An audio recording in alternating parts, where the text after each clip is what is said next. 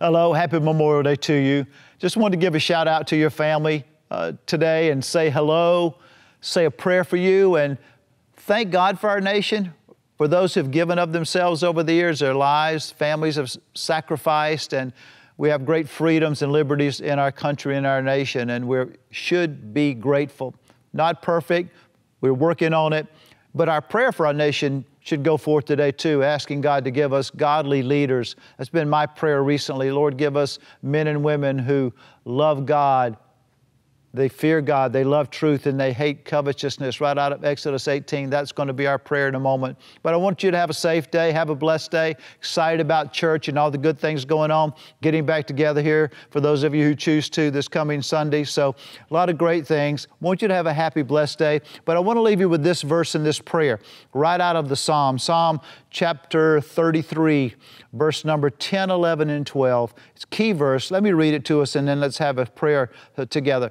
It says this, listen to it. It's why it's so important to have God in our nation, and that's our focus for today on this Memorial Day holiday. 33, 10 through 12. The Lord frustrates the plans of nations. He thwarts the devices of the people. The counsel of the Lord will stand forever, and His purposes to all generations. Blessed is the nation whose God is the Lord. Thank God for America, amen, the freedoms we have. But will you join me for a moment? If you're near your family or something, join hands, take hands, or just bow for a moment yourself, and let's pray for our nation today. Amen, let's pray. Father God, in the name of Jesus, Lord, we bow our hearts today in gratefulness and gratitude for the nation in which we live.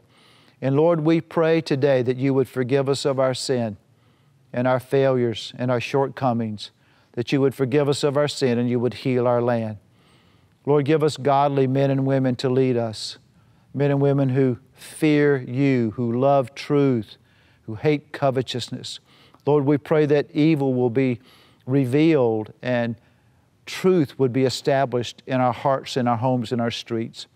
So Lord, I pray today for our nation, and I bless every family today. Grace, peace, provision, protection during this difficult season we're walking through, that your grace would abound in their hearts and in their homes. In Jesus' name, amen, amen. God bless you. I will see you Sunday maybe at church. If not, I look forward to seeing you online. God bless you.